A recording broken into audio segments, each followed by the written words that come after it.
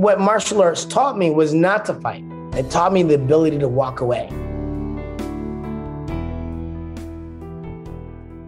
What's happening, everyone? Welcome. This is Whistlekick Martial Arts Radio, episode 702. 702? Whatever it is.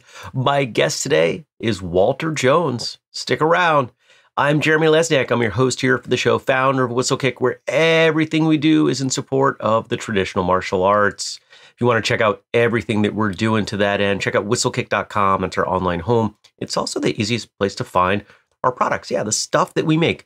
And you're probably going to find something in there that you like. So head on over. And don't forget, when you check out, use the code podcast15. That'll save you 15% on anything we have there. Now, if you want to go deeper on this episode of the show or check out the other episodes, go to whistlekickmartialartsradio.com. You'll see new episodes of the show twice a week. And the whole purpose of everything we do, well, it's to connect and educate and entertain traditional martial artists throughout the world. If you want to support that work, there are lots of ways you can help out. You could make a purchase, maybe tell a friend about us, or join the Patreon. If you think these new shows are worth 63 cents a piece, not to mention all the old episodes you get, consider supporting us at $5 a month by visiting patreon.com/whistlekick. And you can sign up. If you do, you're going to get access to more exclusive content, bonus merch, all kinds of cool stuff. We're in there every single week, dropping new stuff for you. And if you want the full list of all the ways you can help us out, as well as a constantly shifting mix of stuff behind the scenes, photos, cool stuff like that, check out whistlekick.com/family. You're going to have to type it in. No links, but it'll be worth your time. Now, all of you may not know today's guest by name, but you absolutely know him by character. Walter Jones is the original Black Ranger from Power Rangers. We met at Rhode Island Comic-Con, hit it off. What a great guy. And here we are talking now. And it was a fun conversation. We talk about how martial arts really did set him on a path that includes not only Power Rangers, but so much other stuff. And I think you're going to dig it. So stick around. I'll see you at the outro. Walter Jones, welcome to Whistlekick Martial Arts Radio. Hey, what's up, man? How you doing? I'm good. I'm glad we're getting to do this. Had a fun time talking with you at Comic-Con. I've been looking forward to this one. Yes, I've been at the Comic-Cons, meeting the fans, signing autographs, and inspiring young people to be the best they can be. You like doing that stuff? I love it. I love the responsibility. I love the fact that I've been blessed with this opportunity to inspire minds and make people want to be creative and good-hearted. Yeah. Makes a difference, you know what I'm saying? It does. It does. We need that in the world. We definitely need more of that in the world. Is it difficult to be, I would call it, on for several days in a row at an event like that? Is it difficult? I won't say that it's difficult, but it's work. Mm-hmm. It's definitely, I feel a responsibility. I feel like there are people, we have 3 generations of fans at this point. The show's coming up on our 30th year anniversary, Mighty Morphin Power Rangers. And because of that, there are people that have been waiting their whole life to meet me. So when they meet me, I want them to get the best part of me. I don't want them to get Walter Jones is tired and is like, hey man, wow, yeah, how you doing? It's been a long day. I'm not trying to give them that. I want to give them the energy that they've thought about the whole time. They're like, man, I would love to meet Walter Jones and I would love to see him at his best and like feel his energy. And so I turn on and I give out that energy because that is the gift that I want to give them. So when they walk away, they feel like I feel satisfied. I met him. He was everything I thought he was going to be, because that is definitely who I am. But, we have our off and on days. We have days where it's not the best day. I got a cold. I'm not feeling well. I had a death in the family. My girlfriend's on my nerves. These things happen, and it's just part of being a human being. But when I'm there and I'm actively trying to give my fans and the people that I meet a memory to walk away from that is going to be pleasant. So in that sense, I am on and I'm working. And then when I'm done, it's funny because the last part of the show, the very last part of the show, that 5 minutes after I'm done, when I decide, okay, it's the end of the day and I'm packing up, that is the worst time to approach me because at that point I can become impatient because I'm like, okay, I've been here all day. I was here all day. If you didn't come to see me in that 8-hour window that I was here, but now you're coming to see me right when I'm shutting down and I've kind of turned off that on button, then I'm not as, you don't get the Walter that is the happy one that I want to give you. You know, it's like, I'm still nice. Don't get me wrong. I'm just not as patient. I'm a little more like, okay, so really? I was here all day. You know that, right? You get a little more like the father, Walter. I listen, son, I need you to be on top of your game. You know, that kind of thing. You got to show up on time. Yeah, show up on time. You know, you have a responsibility to do your thing and you know, be a good person. Let's go. So. Right. The word you used a few times in there was responsibility. And I find that when someone is gravitating towards a certain word, it usually means something to them. So what does responsibility mean to you? Well, responsibility in general is being aware of what you create and taking responsibility, taking accountability for that. You have a responsibility to shine a light, you know, and to let other people be in that light. Otherwise, what you give out is something that's negative. And if you do that, then you have the responsibility of dealing with that, of what that is, you know, because if it's something you created, then you gotta take accountability for it. That's how I feel. It's just like kind of the yin and yang of the world. You know, it's like what you give out, you get back, kind of thing. Right. So I feel, and then as a role model, I mean, our show, Mighty Morphin Power Rangers, went from being this quirky, weird, strange show to the number one hit show, number one kids show in the world. Yeah. It's in 40 countries and probably 90 languages. And becoming a role model, I feel a need to want to represent myself as the best possible person so that I can inspire other people to be the best possible person. You know, and again, like I said, I mean, we all have our days, our ups and down days, and I am not 100% golden, but, you know, in general, I am. I got a good heart. I want to be a good person. I want to make other people happy. I want to help the world be a better place. And I want other people to want the same as me, because in doing that, it actually becomes a better world. Sure. Where did that come from? Was that something instilled by your parents? Well, I think so. My family, my mom taught me, you know, to be a very loving person and to be, you know, to treat people the way I want to be treated. I mean, that was one of the things. Hey, you treat people the way you want to be treated. That also comes from religion. I grew up in a Christian household with a Christian family. Every Sunday we go to church, and then we go back to my grandmother's house and we'd have a big family dinner and all the kids would play. And it was like, so that was part of my upbringing, and the you know, the Christian faith in itself is you know, a belief system of, you know, trying to be as godlike as you can be. You know, we are not gods. We're made in God's image, and we are meant to try to be as close to God as we can be. It's a philosophy that even if you're not religious, you can take. It's still the same thing. It's just like, you know, being the best that you can be in your life. You know, to make your life a life that's positive and that's pleasing to other people, so that, you know, if you come back in another life, that you'll have a better life. Or just, you know, if you throw a rock in the water and it creates ripples, you know, in the world, if you consider that to be the world, that's what I do. I figure With those ripples that I make, the more positive they are, the more positive I get back. So I don't know. That's my philosophy. Just like what you give out, you get back. And that's not necessarily the case for all people, because there's a lot of buttheads out there that are doing quite well, well for themselves. But you don't know. Everybody gets there. I mean, there's karma. I think it's a karmic thing, Get back what you put out. Yeah. What you put out.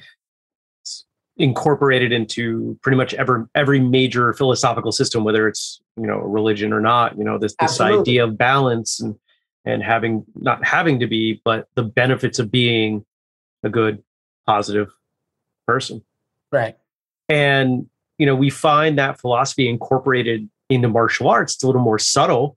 If you and I are training together and I'm a jerk and I'm, punching you in the face or hitting you harder than I need to, that affects my training in the way that you're going to show up for me and everything. Exactly.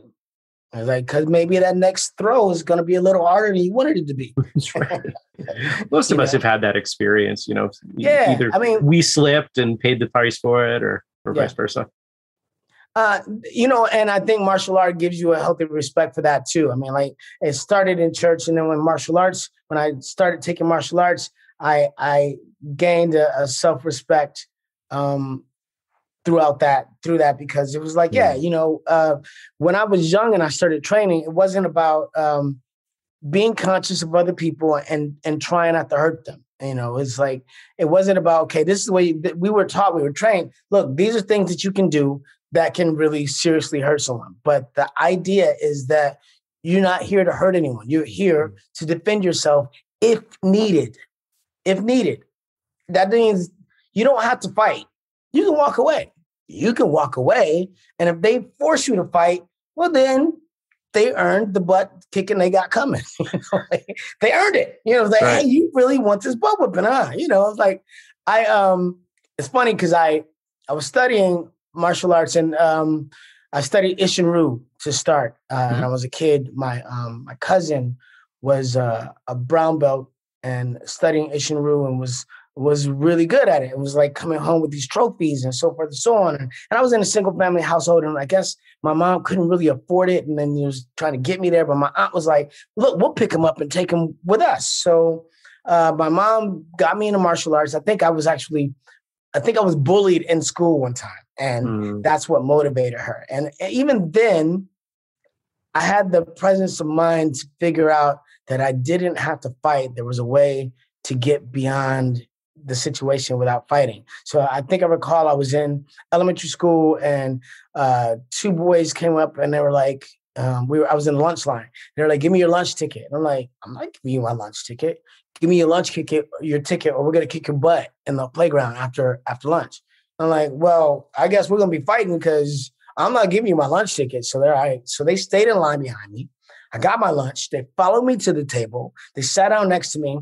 And one of the boys goes to reach into my plate, and I spit all over my food. Now he's mad. Oh yeah, we're going to kick your butt when we get outside. He was like, you should have let me just have it. I'm like, nah, man, I'm hungry. I gotta eat. This is my lunch ticket. If you're hungry, you should have had your own lunch ticket, And I was like, whatever. So we're going to kick your butt when we get outside. And it's two guys. They're bigger than me. I was always small as a child. I didn't get my growth spurt until like 10th grade. But even in 9th grade, I wrestled as a 98 pounder, and I was like 4'11". So I was small. I was always cute. I hated that. Didn't want to be cute. Even today, I'm like, don't call me cute. I'm sexy. Give me both. I'm handsome and I'm sexy. Let it be known. All right. Let me put that down in the note. There you go. I'm sexy. And I know it. Not cute. Right. Keep going. So anyway, these boys were like, we're gonna kick your butt when we get on the playground. I'm like, all right, well, we're gonna tussle. It's okay. And they're like, you must be scared. I'm like, nope. So we walk out the door. And I am scared because I don't know what I'm going to do with these two bigger boys. I don't know what I'm going to do. And I'm like, I see a basketball hoop, but it's like an old school basketball hoop. It's two poles that go up and make like a P, and then the backboard sits on that, right? Mm-hmm. But the backboard is missing because at this school, the backboard has been torn down, and it's just the two poles that look like peas. So I see the pole. I run towards it. I climb up the pole because I'm a good climber. I climb up the pole and I get to the top and I'm sitting in the pea. And I'm looking down at them. They're like, how did you get up there so fast? I'm like, I climbed. Oh, come down here. We're going to kick your butt. I was like, you're going to kick my butt? You got to come up here.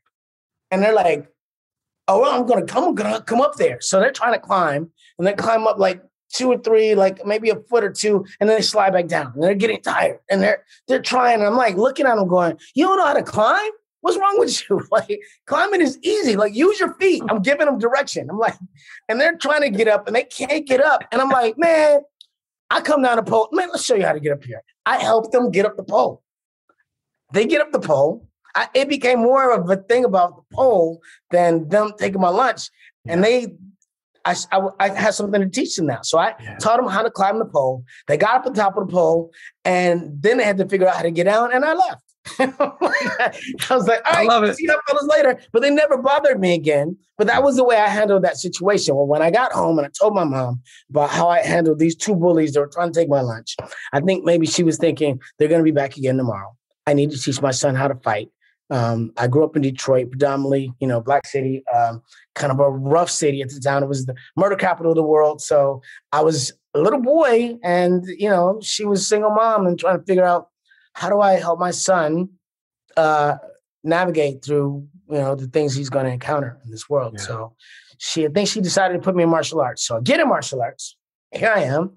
And my karate instructor, Mr. Walker, he's a badass, definitely a grown man you want to respect, black belt. And, I've not seen a man like this before in my life because he's a tough dude.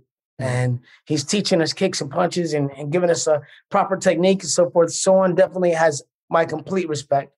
And then I have my cousin in class who's a brown belt and, quick and fast and, probably one of the best fighters there at the school. So I'm inspired by him as well. And we start training. So, we start off our training with kicks and punches and learning katas and so forth and so on. And then we start doing training where we start sparring against each other. And there's girls in this class as well. And the girls don't wear cups, but the boys do. Mm-hmm. But the boys don't always get cups right away because you didn't know you needed a cup. You didn't know you needed a cup. I mean, never needed a cup before, but I'm wearing a cup now, eventually. But I would spar, and I remember I had to spar against this girl named Sheila, and Sheila had been in this karate class for a longer time than me, and was quite comfortable and understanding the whole sparring situation. And when we would spar, we're supposed to spar at 6 inches. So you're not supposed to touch. You're supposed to, point spar. So, right. You stay 6 inches away from the target, but if you get close and you get it, sometimes you connect. Sometimes it happens, but we try to get away. Anyway, I'm sparring with Sheila, and Sheila knows she's not supposed to kick me in the groin, but Ishin-Ryu is a martial art that actually is focused on kicking in the groin. It's like, that's one of our favorite techniques. It's like, wow, got you. And that's it. If you do Taekwondo, you got high kicks, expect an Ishin-Ryu guy to go for your cup. Or if you're not wearing a cup, you're groin. And, I was learning these high kicks and I threw a high kick and she got me. And I went to the floor and was like, whoa, okay. But then we had to keep sparring. So she threw a high kick and she caught one. And she went to the floor and was like, got up and it was like, I felt a little bit like, all right, well, that's what you put in the world. That's what you got back. but it was a girl. I wasn't used to kicking girls, but she was a bigger girl than me. And she had this temper where her cheeks would start blowing up with air and she was like, and she had the scowl and she was going to get me now. She was going to hurt me for sure. And I had to learn to deal with the fear of this woman that was going to come at me with this rage now. And it kind of made my mind focus the fear of being hurt, made my mind focus on how to evade and how to block and how to protect myself. So all the things that I was learning really kind of came into play because now I had to be quick and in and out. And she was trying to get me, but I'm not going to let her get me again. So I'm like blocking and staying away. And I got to get this point to like make it stop. So, you know, eventually I started winning these sparring matches with these people that were bigger and taller than me. And I got faster and I got more skillful. And then I started competing at tournaments and I was winning my katas and then I had to compete in a Pee Wee Michigan State Championship. And it was probably the biggest tournament I had been in. And by this point, I had gone through my belts. I was now a green belt, I believe.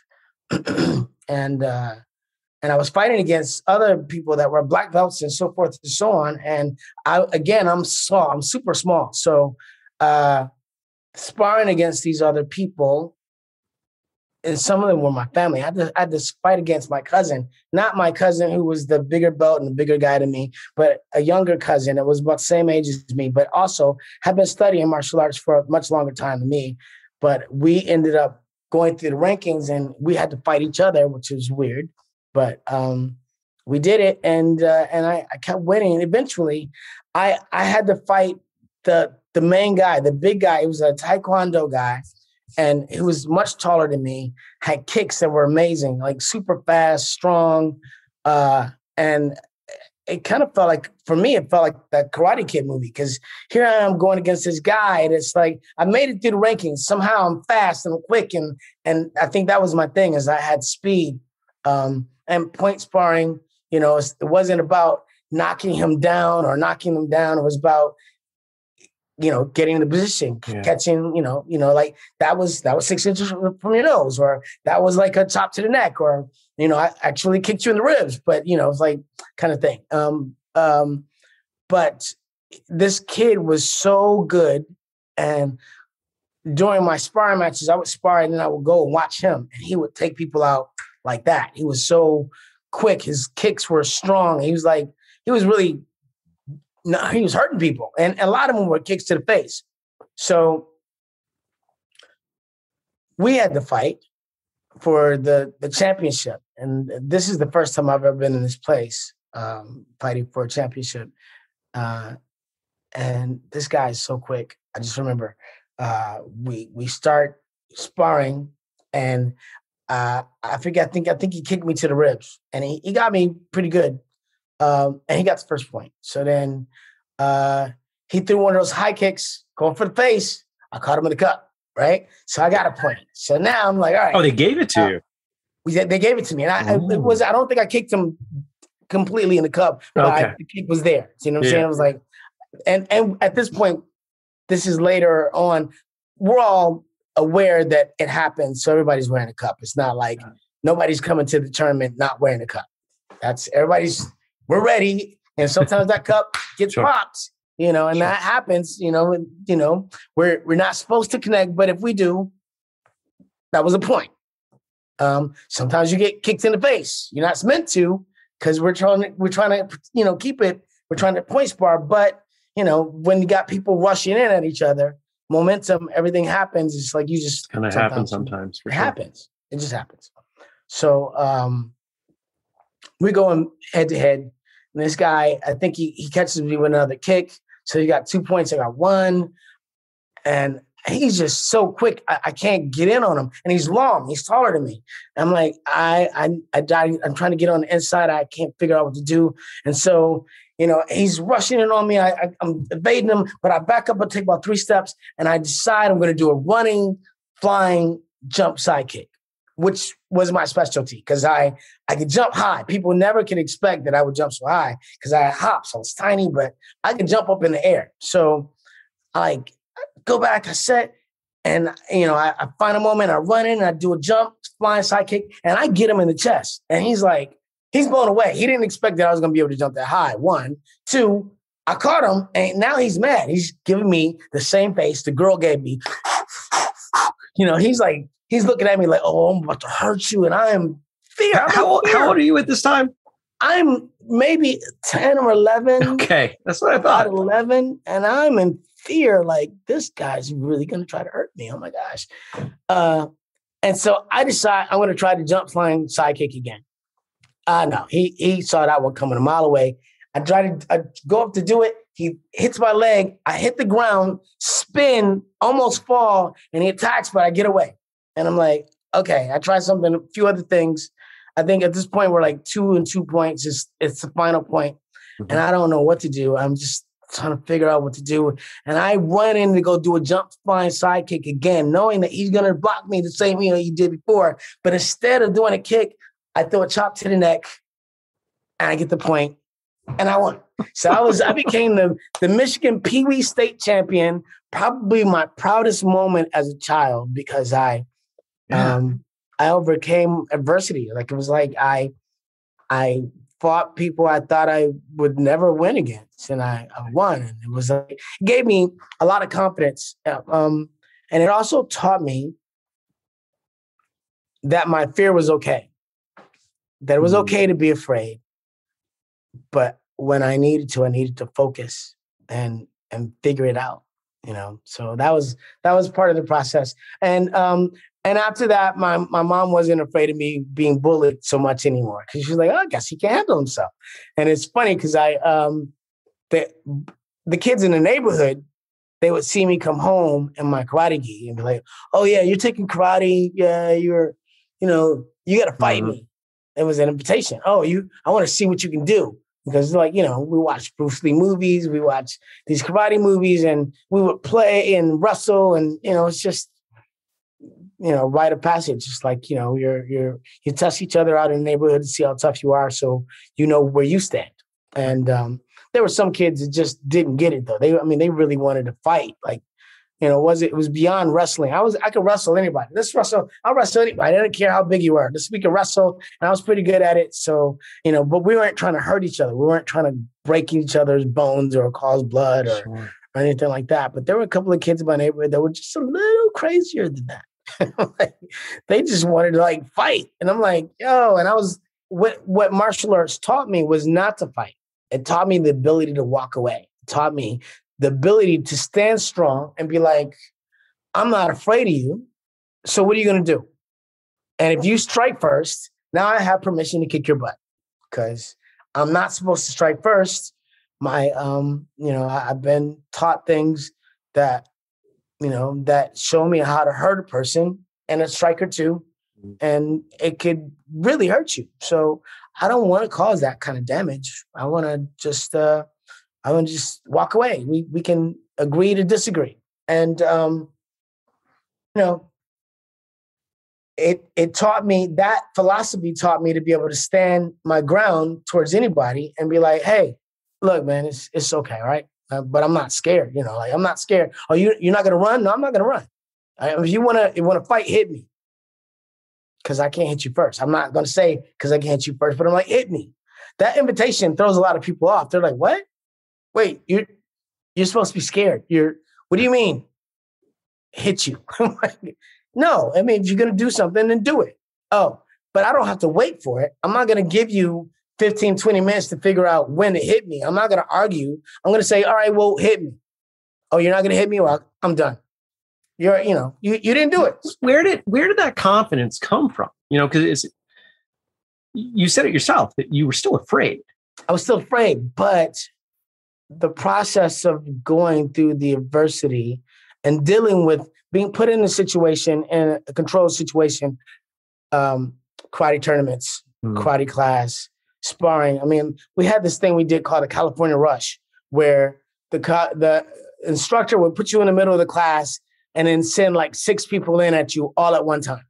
And so you just had to you were bobbing and weaving and tucking and kicking and moving, and it was like a thing. And, in the karate class, we're all working together, so nobody's really trying to hurt you, but they're trying to get you. And it's they're trying to knock you down, move you, kick you, mess you up. And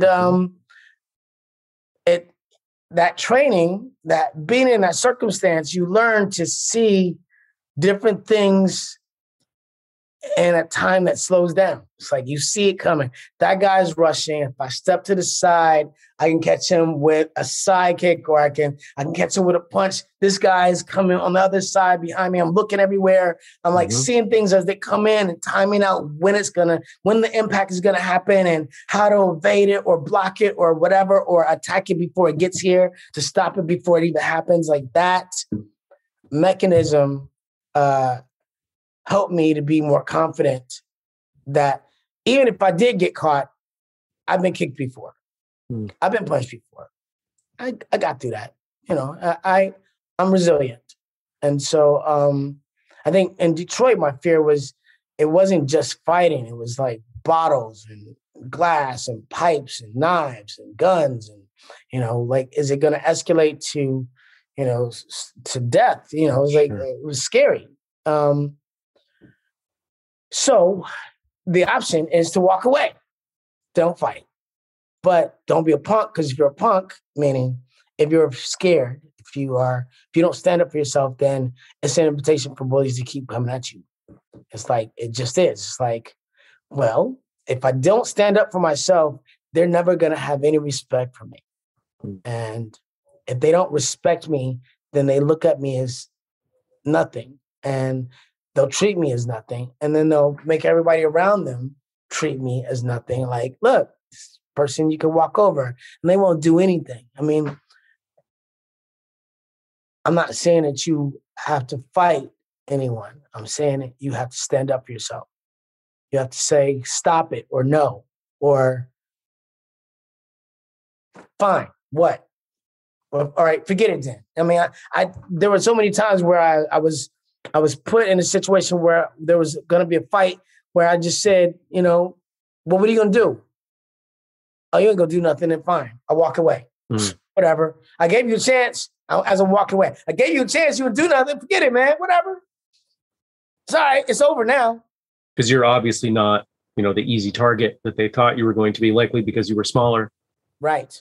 You stood up for yourself.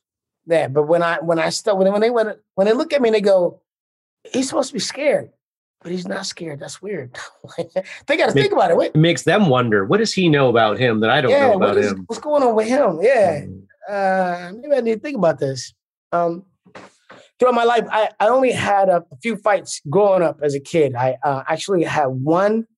I only had one real fight as a kid where I actually punched and got punched, and that ended up being like me against two brothers.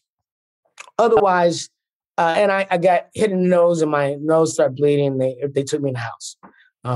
Not a big deal, but I was winning in the beginning until I got double teamed, and I was like, okay, he's on top and I can't get him off. That's interesting, but that happened, and then outside of that, it was always like people that were going to start a fight with me, or that would try to sucker punch me or do something. People always try to catch me off guard. They would be like, we're playing basketball, guys would get heated, and whatever, you're hacking me or whatever. And they throw an elbow and I duck out of the way, and they're like, oh, missed him. I thought for sure I was going to get him on that one, or a guy would throw a punch and I jump out of the way and I would submit him. I would hold him in a position where he couldn't do anything. And I'd be all right. And I would say, all right, I'm going to let you go. But if I let you go and you try to do it again, I'm going to hurt you. And I push him away, and they turn around and look at me like, get you, man. But it was like, they gave me their best shot. They missed.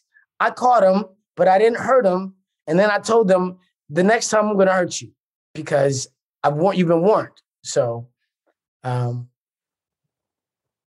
never had to really hurt anybody. I was able to, that diffused most situations after a guy got caught, that usually diffused the situation where they were like, okay, well, yeah, I don't have to, I'm not trying to put myself in that position again. Because next time I might get hurt. I remember a kid in school who, I don't know why, maybe he had been bullied in his life, and he was a Polish kid, and he had a last name that I never heard. In Detroit, not many white kids, because it's predominantly black city. So he's a white kid in my school, and I'm like, okay, not a big deal. cool. And I heard his name and I was like, hey man, is that, I never heard that last name. Is that a Polish name? And he got mad. He decided, I guess kids had made fun of him. I didn't know. He thought you were attacking him. He thought I was attacking him. And I was like, no, I was just curious. And he was like, but I was small. So maybe he felt like, oh, well, I'm going to bully you. So now he was like throwing his fists together and telling me he's going to kick my butt. And I'm like, bro, I wasn't trying to fight you. I was just asking about your last name.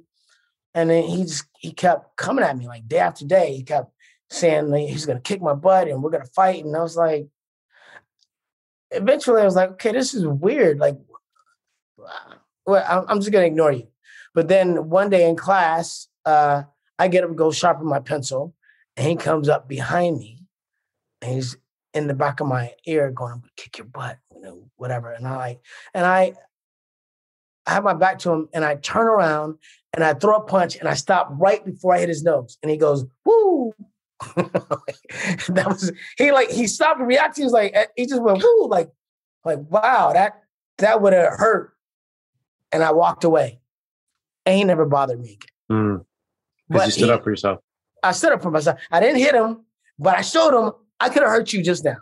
You had no control of stopping what was coming, but I was kind enough not to do that. I didn't want to hurt you, so I did it. Now, how much of this approach to bullies was coming out of your martial arts training and how much of it was just kind of instinctive? Because it sounds like you're describing growing up in kind of a rough area. Yeah. And, it's the survival of the fittest to a certain degree there. You figure out what works and keeps you alive. Yeah, but the martial arts training gave me self-confidence. It gave me self-reliability. It gave me the ability to make choices, to decide to hurt someone, see where it goes, or to show them that I can hurt them and walk away, or completely just walk away, to say whatever, like to stop the challenge. What you gonna do? Okay, whatever. Walk away. I mean, even that sometimes just work. I mean, that was growing up in a tough neighborhood. Yes, it was. I was gonna have to figure something out anyway. But the martial arts training gave me the tools to know how to deal with it. It gave me the tools to know how, and the confidence to know that, you know what, if I have to, I can hit this guy in the throat and he's not going to mess with me anymore. I can do that. Right. I don't want to do that. If you got a knife and I feel like my life is threatened, well, you've opened the door to, now I have the ability to hurt you because you're threatening my life. So I have to protect, I have to save my own life. Self-reliance, But if it's minor, if it's something that was more minor than that, then I could just try to control the situation and let it go. All right, cool. So now you know, and we're good. So I didn't really have to fight much as a kid growing up in this crazy city, Detroit, which is the murder capital of the world at the time. It was, I had a little sister who had a temper. She would attract these folks. She would fight a lot. Yeah, she would fight, and people would be like, "Your sister's fighting two boys 3 blocks away," and I'm running down the street, jump side kick, punch. I'm like that. Those were like fights where it wasn't my fight; it was me protecting my sister, which is altogether different. It's game on. If I'm protecting my sister, then that's you get what you get. That's the way I felt then. And usually it was against some of the same people that I'd already battled with that were consistent, consistently butt heads. and those people love us now. Hey, Walter, Janae, yeah, I still there with the advent of social media. There's these people, especially with my fame, they're still in contact with us now. The same people that were, bothering us before, like they're now fans and friends, I guess friends. But one of the weirdest experiences was getting a message from probably the biggest bully from my biggest bully in elementary school, who I don't know if he still does, but was listening to the show. Okay. Didn't start listening to the show because of me, started listening to the show because he was doing martial arts. Right. And then reaches out and I'm like, I can't do it. I can't do it. Can't do this with you right now. Yeah. How long did you stick with the Shinryu? I did it for about four years. I got up to a brown belt. And then I think childhood just turned things around. I was like, I want to be a kid. I want to play football. I want to be out in the streets with my friend riding my bike. Instead of going directly from school to karate class and staying there until like 8 o'clock. I want to have those moments. And then, money was tight, Mom. So I think the argument that I don't necessarily want to go was easy for her to go, all right, well, but it stayed with me. It stayed with me, and it inspired me to be more athletic. So I started learning how to do flips. I learned tiger rolls and karate class, on the mat, doing tiger rolls, right? So I applied that to a game we would play in the street where we would run and one person would sit down on the ground on all fours, you run and jump over them. And then somebody else would get down. And eventually like 4 people, you couldn't jump over them anymore. Now you had to dive over them. So I would dive and do my tiger roll. And then we had another game where we'd take a rope and we would jump over the rope and it would get higher and higher. And eventually you couldn't jump over it. You had to dive over it. So you dive over it, I'd do a tiger roll, but eventually you could dive up so high, coming down, and the tiger roll was like diving straight at the ground, and I couldn't get the timing right, so it hurt. It was like, ow. so I eventually was like, you know what, that hurts. I'm gonna just flip over on my butt, and eventually fall on my butt hurt. So I eventually was like, I'm gonna land on my feet. So I started jumping and doing that flip and landing on my feet, and that applied to, once I learned how to do a front flip, I started doing front flips over things like bushes and stuff like that. And that became a skill set. And then I learned how to do back flips, and somebody taught me how to do a back tuck. So then when it came to, as I grew up, I got older, I started dancing. Like some kids I met in high school were like, hey, we're going to be in this talent show, and we're pop lockers. We do these, pop locking and stuff. And they're like, you want to be in it with us? Because you're so tiny. These were really tall guys, like 6'3". I, again, was like 4'11". They're like, we got this idea. We want you to be with us. You're like, you'll be in our group. And I was like, I don't know how to do it. But they're like, we'll teach you after school every day. So I'm like, all right. So after school, we sit in the hallway and it teach me a pop lock, and I was learning some stuff. And eventually we got in a talent show and we won, which was awesome. It was crazy because it was set up where it was like a New York park. And I mean, we didn't have much. We had a park bench, we had a trash can, and we had a sign, a big old piece of cardboard that we had stand up that looked like it was a subway sign. And the guy would come up like he was on an escalator, but he was just, dancing. Like he was on an escalator, come up, and he would dance in the park. The other guys sit on the park bench, and he's reading the newspaper, and the guy's showing off. And he like kind of looks at him, but he's not really paying that much attention. Finally, he takes his newspaper down. He gets up. He challenges the guy. They go head to head. One of them wins or whatever. They take the newspaper, they throw it in the trash, and they disappear down the subway together. All of a sudden, I come out of the trash can. Bop. I come out, I tear it up on the dance floor. Every crowd goes crazy. We win this talent show. It was like, wow. So now I'm pop locking. And then breakdancing came out, and I started breakdancing. So breakdancing has all these tricks and, flares and all these ground moves that are intricate and fun. And I was learning to do that kind of stuff. So my athleticism that started with martial arts led into dancing and doing martial flips and stuff. And then I left Detroit, and I got a scholarship to go to college, School of Performing Arts. Went to San Diego and started studying actual dance. Like I was learning jazz and tap and ballet and modern and acting, and did stunt combat and these other things in school. And then I left school with a degree, a Bachelor of Fine Arts, acting, dancing, singing. Went and worked on cruise ships for a couple of years, which I used some of my skills, like the flips and that kind of thing, and the danceability. I was able to, utilize those skill sets on cruise ships. Decided, let me see what LA has to offer me.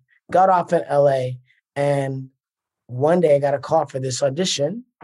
That was for Power Rangers. We're looking for somebody that's an actor that can dance, do martial arts, and do flips.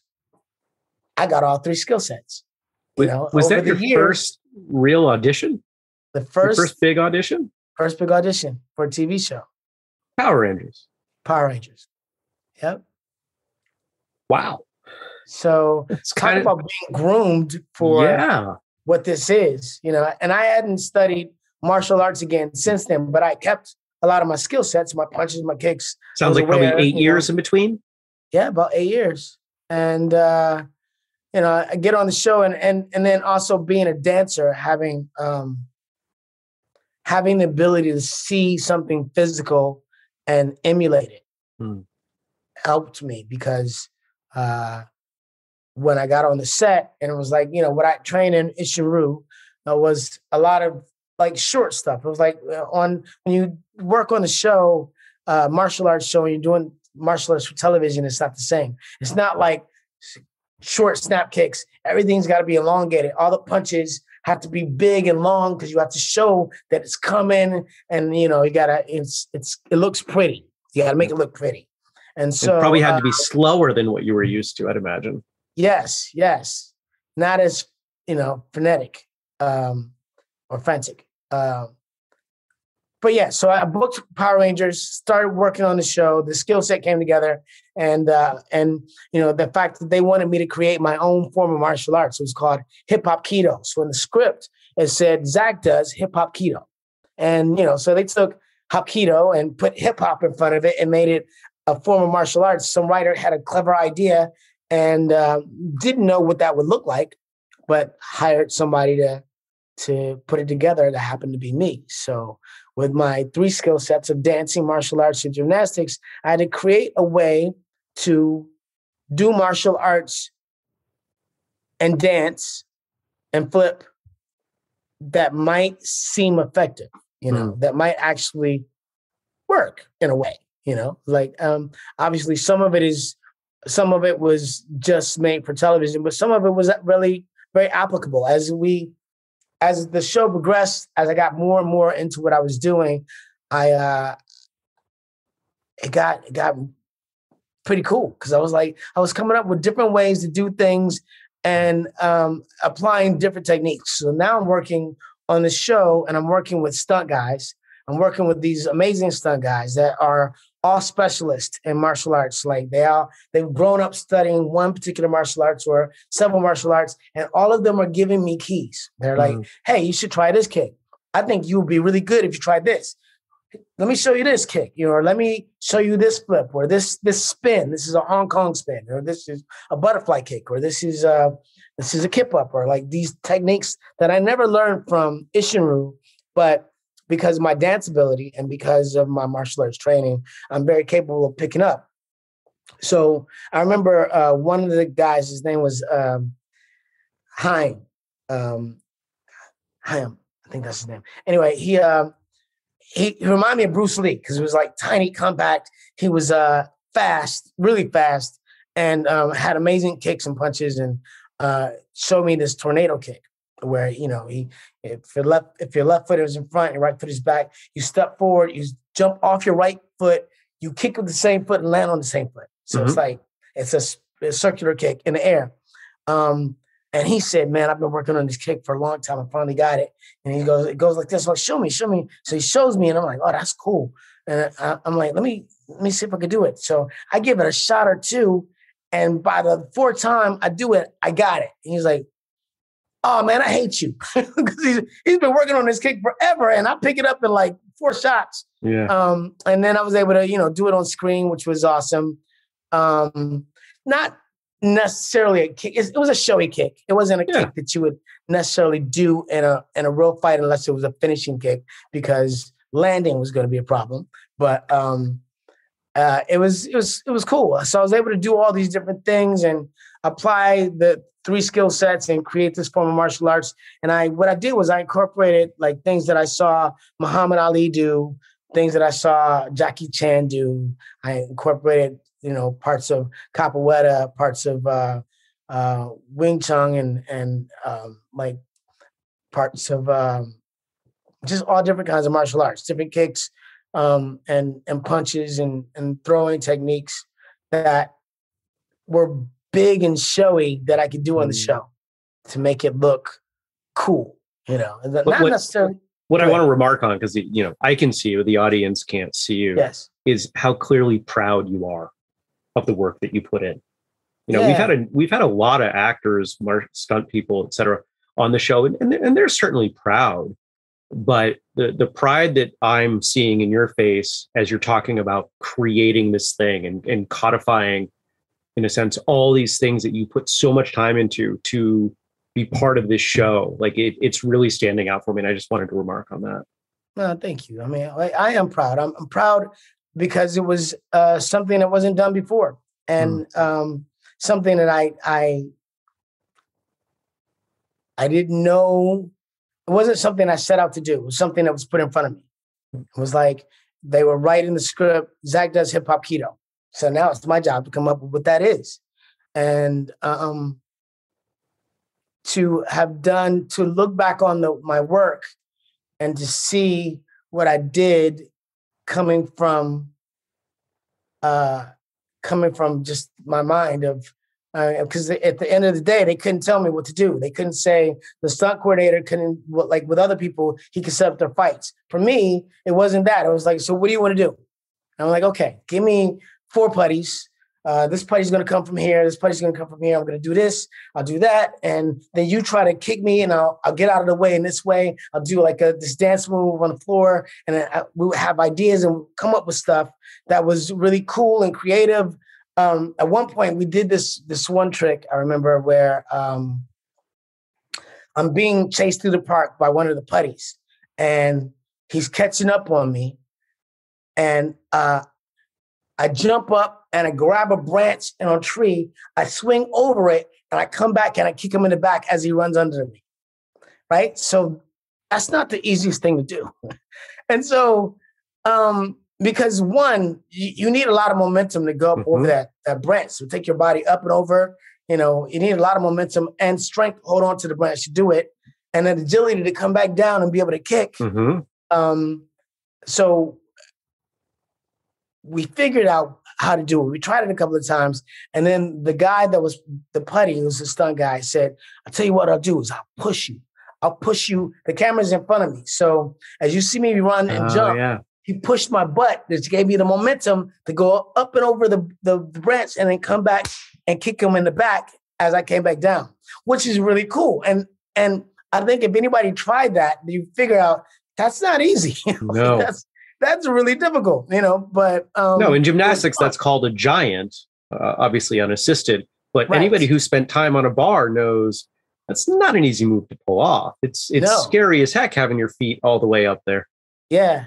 I mean, and in an unnatural environment on a tree. Yeah, like even, a tree branch. Exactly. Even more so. Bark isn't exactly as forgiving on the hands as a gymnastics bar. A bar. It's not an organized situation. But it was fun. Like those kind of things to me were fun and inspiring. And a lot of the fans now, a lot of my fans, they put together fights. They take like some of the best footage that they had of me fighting, and they put it together, and it's on YouTube. And I get to watch that and go, wow, that was cool. I like, wow, I did that. I mean, and Power Rangers wasn't one to be, we didn't have a lot of takes. We didn't have a week to put together a fight. We had a morning. We had like a half hour, all right, so we're going to be shooting in an hour and a half. We got to put the lights together. Let's block the scene. We come in. All right, so what are you going to do? Let's figure it out. Let's figure out the fight. I'm barely stretched, but figure it out. Okay, we'll do this flip. Boom, boom, boom, boom, boom. All right, now we walk away. They dress the set. We come back out. I got 4 takes to do it. Maybe I got maybe 3 takes to do it because they got to get a master shot. They got to get some close up footage. They're gonna get some different angles. Mm-hmm. And so if I don't get it in the master shot, if I try the trick and it fails and I fall, it's in there. They're keeping it. I just fail. I just there was a kick I had to do where I jump up and I kicked with 2 feet, right? Mm-hmm. And unless you have something super solid to kick off it and jump back and land on your feet, you went to the ground because once you kick it away, there's nothing there. So I did this kick, boom, I kick, I fall, I go to the ground, but now I got more people coming at me, so I got to go from the ground and come up, and I'm coming up in kicks and doing sweeps and all this stuff. It was rather imperfect, a lot of it. They left a lot of this up to you, didn't they? Yeah. A lot of it was up to me. This is not the way most stunt work goes. Like it sounds like the majority of what you were doing was up to you. It was up to me. Right. Which I think is awesome. I think there's an authenticity to that. It was awesome. And I had an amazing stunt team. So the great thing is if something got missed, we would almost improvise. You know, like something got missed. I was supposed to punch. Like sometimes a punch was coming and I saw it and was like, I was supposed to block that, but instead I ducked it. So now I'm throwing a punch to like complete the movement, and they will react and go away, and we figure out a way to do it. But it was probably the most challenging aspect of Power Rangers for me, but the funnest because it was so creative and it was so athletic and challenging. And at the end of the day, to see what was done, I was very proud of it. I was very proud of the work I was able to do on that show. And I think that in my mind is why it has the following it does, because there are elements like that you could look at it from a professional setting and say, you know what, that could be better. That could be this. This isn't as polished here or that. Right. But that's authentic. And I think that inherently we pick up on that authenticity. And when we watch an episode of that, you know, you could easily watch an episode of Power Rangers and you know, just try like, oh, this is kind of cheesy. But you can also watch that exact same thing and say, here's a group of people who are just putting their heart and soul into it. And we get to enjoy that experience and watch it. And to me, that's the more powerful thing. And that's, I think, why it has stood out for so long. Yeah. Yeah, I think so too. I mean, it was within reach, but out of reach at the same time. It's like, it was enough to inspire you to try it. Let me see if I can do this. Let me see if I can do this jump side kick, this jump double kick with another kick before I land. Let me see if I can do, you know. Was that the culture on the show? Were you challenging and pushing each other? It was kind of. I mean, like we, you know, of the boys, we're all athletically inclined and inspiring each other to do more. Like I can do flips. So the Red Ranger, Austin St. John, wants to do flips. I want to do flips. So we go to the gym and we work out and I'll teach him to do flips. So let's work on your back tuck. Let's work on your front tuck. Let's work on these things. And then he's showing me stuff. He's showing me hand stuff that he knows that I don't know because he's doing Kempo. And I'm like, all right, show me some stuff. So we would constantly work together. And then, you know, we would have challenges on set where we'd be doing handstands and we do a handstand and press down into like a plank and then try to press back up into another handstand. And it was like, who can do it the most times? You know, like, so it was like, we were constantly challenging each other to be better and you know, to be more athletic and strong. And it was cool. It was what's more martial arts than that? You know, here you are, you're challenging each other, you're making each other better in the context of the set and of the show. Yes. Yeah. I mean, like Jason Frank came in and he started doing his jump spinning kicks. And I've been doing on the set, I've been doing like, you know, I would do a sweep into a jump spinning kick. That was one of my things that I would do normally. I'd do a sweep, jump spinning kick, or a jump spinning kick into a sweep to take out multiple opponents. But he would do like these jump spinning kicks, multiple. He would do 3. And I was like, I can do that. But, you know, like that kind of became his thing. I was like, I can do that. But all right, I'll let you have it, you know. But he also, I remember we had a sparring session in one episode And he came up with this great idea. I was like, that was really cool. Like I looked at this scene the other day. Zach and Tommy are sparring. And I mean, in general, Zach would get God. Like in general, they would they would win more or less. But on this particular scene, I think we were doing this thing, and he's coming at me, and I go to the ground and I do a spin, and I come up on one knee and catch him and flip him. I throw him, but that wasn't my idea. It was Jason Frank's idea. He said, "Hey man, I think this would be cool. Like when you go down on the ground like that, if you come up to this knee and I come in, you can take me by the head and throw me." And I was like, "All right, let's try it." And we did it, and it looks so freaking cool. I was like, "That is dope." Like when I see it now, I'm like, "Man, that was like that didn't come to me. That came out of Jason Frank's mind." I was like, but he's such a great martial artist, that he it was one of the tools from his bag, and he gave it to me. But he also trusted you that you could pull it off and make him look good and not hurt him. And we've had enough stunt folks on the show over the years that I've not done stunt work. I don't pretend to know experientially what it is, but I get that sense that the trust, that bond, that collaborative process is so critical to putting out a great product. Yeah, absolutely. Absolutely. And he's very skilled. So, I mean, between Austin, myself, and Jason Frank, David was more of a gymnast. He wasn't a martial artist. So he picked up as much as he could and he would do well, but it wasn't the same. I would say that Austin has studied Kempo, and his father was a martial artist, and they came up together. He was very skilled at martial arts. And then Jason Frank had his own karate school. So he was, they were both more martial artists than I was. I studied Ishiru. I was a brown belt. And that was my technique. But I also had this dancer ability to pick up anything I saw.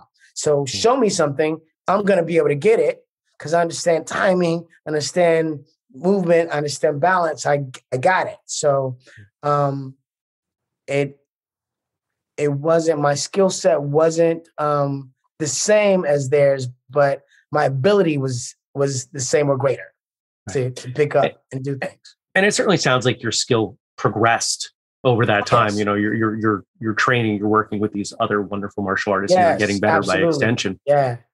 And it makes me wonder, because, you're not filming the show anymore. It's been a little while.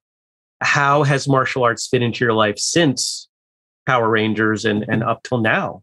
Well, after I left the show, I still wanted to study because I was enjoying martial arts so much.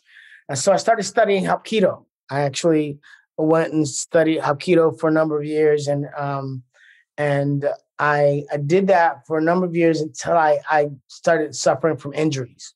So I had hamstring problems that were turning into lower back problems. And it was like, okay, well, I'm getting older. I can't beat myself up too much. Let me do something else, but I still want to stay active. So I went back to dancing. I started learning salsa dancing.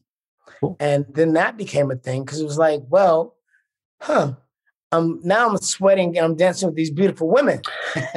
Oh no! As compared to being kicked in the head by these big guys, I'm like, I think I like the women part. This is better for me. So I started dancing salsa, and after about 4 years, I became a world champion. So I'm a world champion salsa dancer. I didn't know that. I dance all these Latin styles now. So I dance salsa, bachata, kizomba, zouk, merengue, cha-cha, forró. Not in a professional capacity, but I'm pretty good. I dance salsa, which was not formal salsa, not ballroom salsa, but I danced salsa, and I did win a world championship. And everything else I just play in, like zouk. I love it. It's Brazilian. So that became my transition. So I stopped doing martial arts. I still train myself. I still throw kicks and punches and work on technique. I'm not really in the gym doing that. Although I'm thinking about getting back in and working on some boxing. I I never really studied boxing as a form, completely. And I'm thinking about doing that. But yeah, I mean, I just feel I always encourage people to take martial arts or to do it, because not only is it good for your body, but it's good for your mind, your spirit, and your self-confidence. It is something that allows you to feel confident and to walk around in the world feeling as if you're not a victim, that you are capable of handling yourself if you need to. And often you won't have to, because the confidence is enough. If people see it in you, they say something's wrong because you're supposed to be afraid and you're not afraid. So that's odd. So I'm going to be cautious and maybe move away, which is, I think, great. I love it. You got any projects coming up? You're still acting? Still acting. I am auditioning, and I got a couple of projects. I can't really talk about them until they come out. That's okay. How about the last one that happened that you can? Is there any? The last project I did, I worked on. It was interesting. I worked on a show called Boomerang, and I put the suit back on for the first time in 25 years. How did that feel? It was interesting. So the show was kind of a parody. It was kind of a parody, and this guy, he knocks out and is kind of in this dream state and goes to heaven. Mm-hmm. And when he goes to heaven, he ends up first in a church, and I am there dressed as the Black Ranger. And he's like, "Oh my God, you're the Black Ranger." I'm like, "What?" "No, I work at the church." "No, you're Zach. It's Morphin time. That's you." And I'm like, "I don't know what you're talking about." So it's like, and then he goes on this whole journey. At the end of the day, he comes out to find out that I'm God's gatekeeper. So that's kind of cool. I was like, the Black Ranger is God's gatekeeper. I'm cool with that. That sounds cool. It's quite the promotion. But it was the first time I put on the suit, not to do any martial arts or anything, but just as the character. And I thought that was fun. I thought it was fun. I can't believe that we're coming up on our 30-year anniversary, because I'm only 29. Right, so, exactly. I'm 29 I'm 20. I'm 25. Well, there you go. See, we're so young. That's right. We're so young. But what'd you say? What did I write down? Beyond our years. Sexy and handsome. Yes, sexy and handsome. There it is. There we go.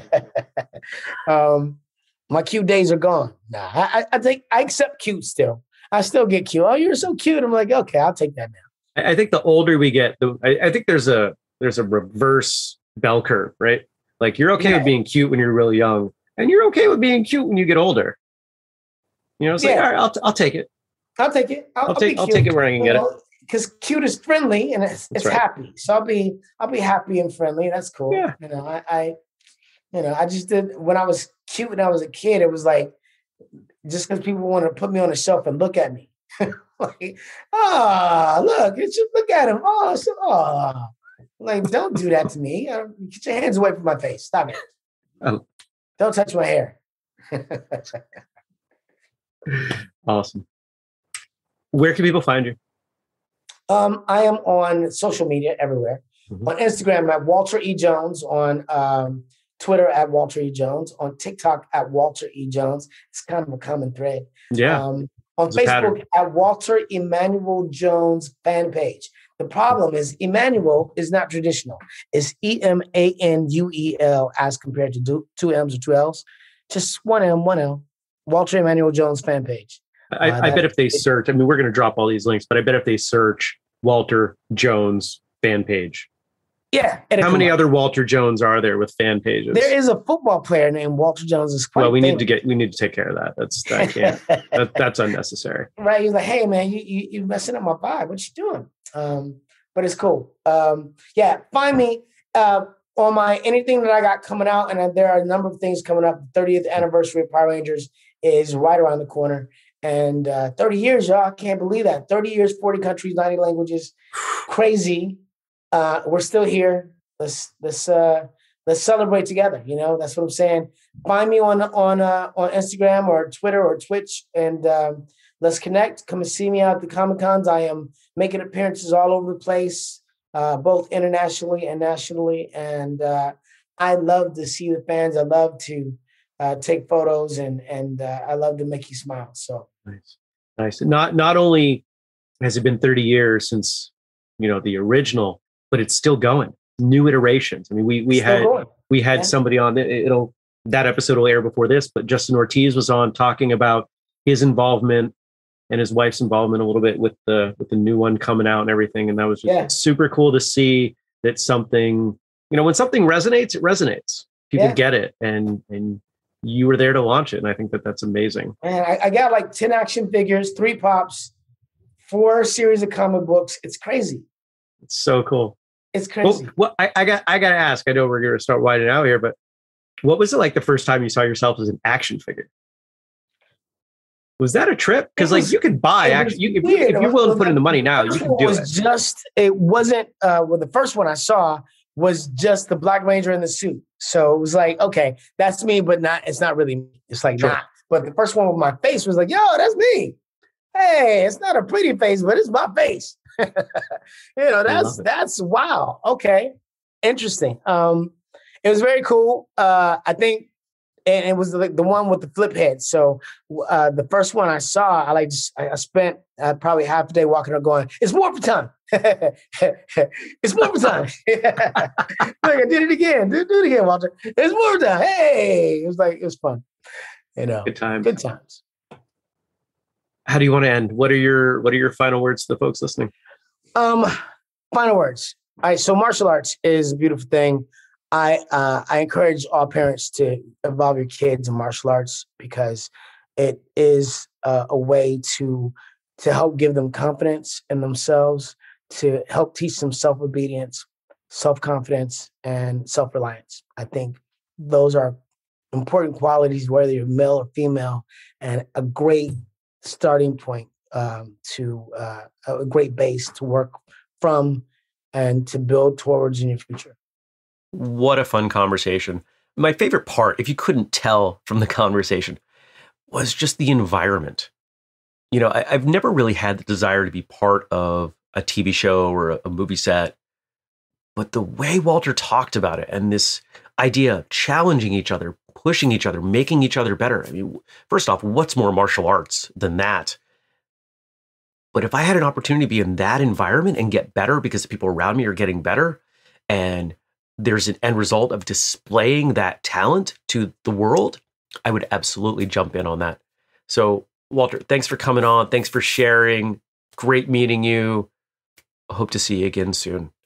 Listeners, check out the show notes. Check out everything that we've got in there. If you want the full version, it's not in your podcast player. It's at whistlekickmartialartsradio.com. That's where you're going to find the videos and the links and the photos and all the cool stuff that we've got for not just this, but every episode we have ever done. And if you want to support us in the work that we're doing, you've got some options. You can share an episode, maybe leave a review on Spotify, Apple Podcasts, Google, Facebook, anywhere that seems sensible, or maybe tell a friend, contribute to the Patreon even. Patreon.com/whistlekick. Interested in having me come to your school, run a seminar? People are already rebooking seminars from just a few months ago because we had such a good time. Well, if you are interested in that, reach out, Jeremy at whistlekick.com. Don't forget the code podcast15 to save 15% on anything at whistlekick.com. And maybe you know someone that we should have on the show or a topic that we should approach. Go ahead, email me. Find us on social media while you're out there. We're at Whistlekick everywhere you could think of. And that brings us to the end. So until next time, train hard, smile, and have a great day.